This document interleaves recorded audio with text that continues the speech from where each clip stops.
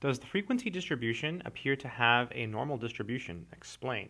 So I'm going to go ahead and write down the table over here. So we have our table. The temperature here, those are called classes. Those are our classes.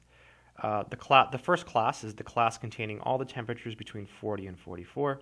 The second class is the class containing all the temperatures between 45 and 49, etc.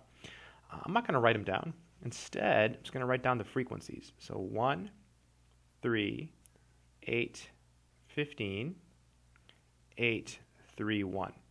So a frequency table, or a frequency distribution, is said to be normal if the frequencies start small, get big, and then get small again, and if it's roughly balanced on both sides. In other words, you want a nice bell shape, right?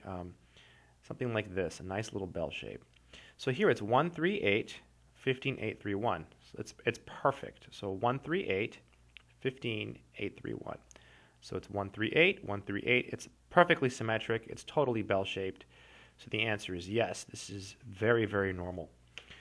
So let's see. It's going to be either A or B. Let's read A. Yes, because the frequencies start low, proceed to one or two high frequencies, then decrease to a low frequency, and the distribution is approximately symmetric.